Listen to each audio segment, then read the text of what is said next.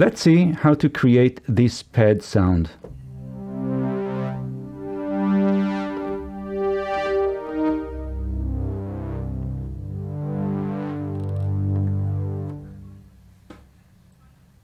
Let's start by having two oscillators running at the same time. So we have oscillator 1 and oscillator 2.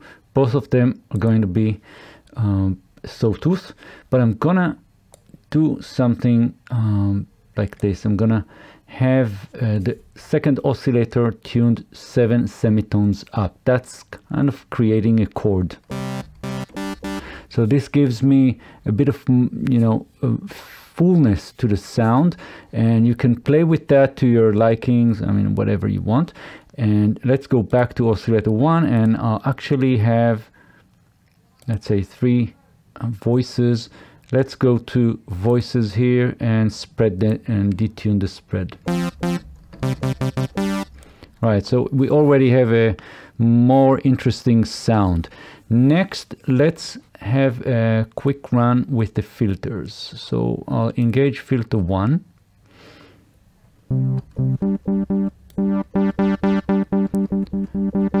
And as you can see, we can tune that to whatever initial point we want. Eventually, I'll automate this with an envelope to create some evolving sounds.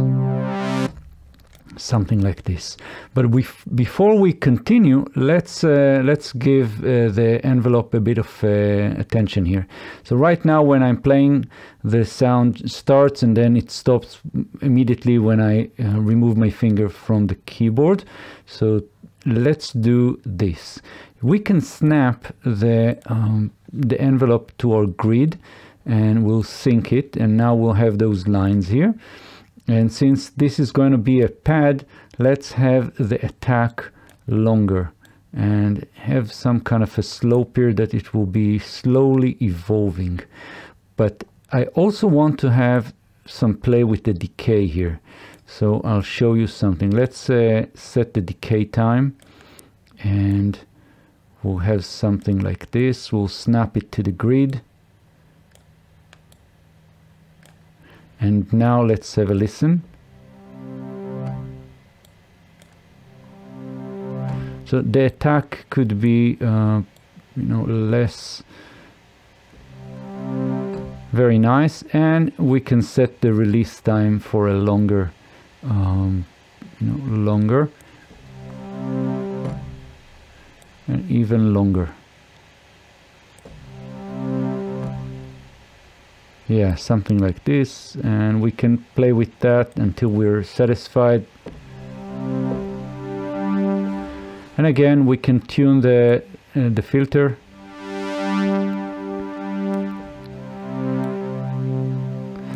Now we can add some more drive into the filter and even some distortion. It's up to you. So let's do this. Way too much.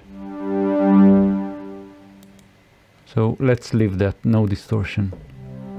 Next, we can add the distortion right here in the chain. So I've engaged this, and we can go to effects, distortion, and mix that. Let's go back and enable the ensemble. So this is kind of a chorus effect, but it's too much, so let's have this just turned down just a bit. Let's go to ensemble, and it's too much. Yeah, so something like this. All right, next I want to have something going with our filter, some automation, something to move my filter around. So I'm gonna do this. I'm gonna go to ADSR 2. I'm gonna drag this and drop it on the cutoff. But I want to get this very subtle. I mean, not something too, too long. So it's as if we're automating the movement of this button across this or along the arc here. Now we need to kind of set up our our ADSR here. So again, I want to snap this and sync. And let's set the decay time to something that is more musical.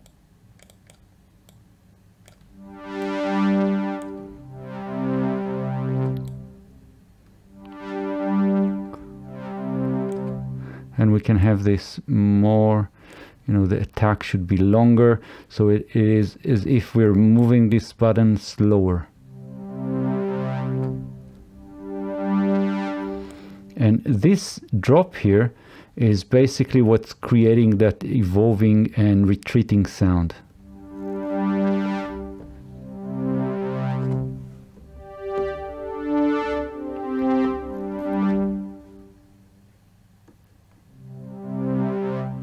Right, so we're almost there, and we can do some other stuff. You know, it's really a matter of you know, sound design preferences. You can add, for example, even layer 2, and we can engage layer 2 here.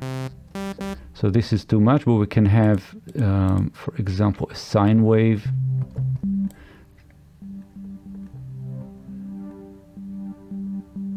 But we should be filtering that maybe. And we can have the envelope for this setup here.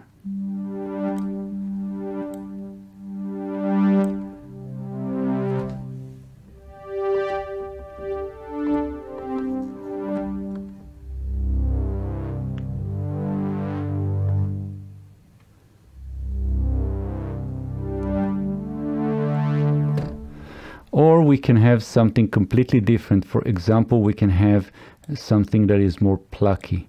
So we can set sustain level very low.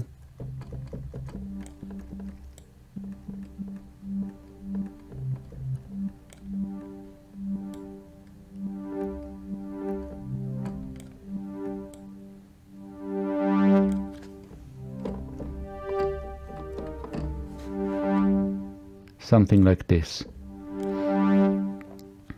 And again, what we can do is, for example, have some kind of a, maybe delay here.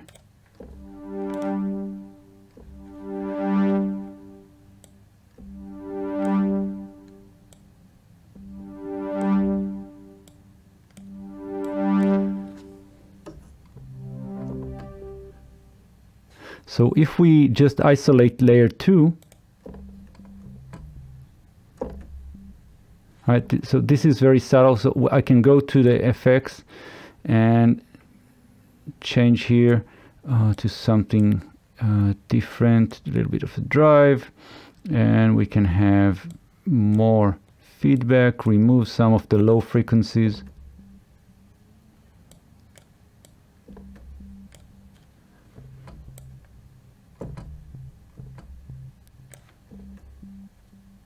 Right, something like this. Now let's have layer 1 engaged.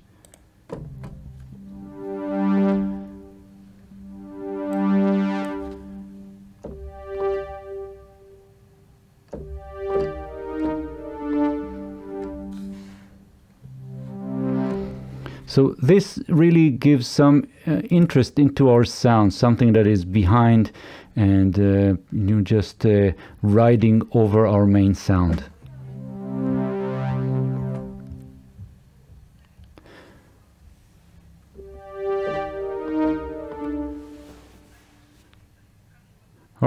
Okay, so this is it. That's the sound we wanted.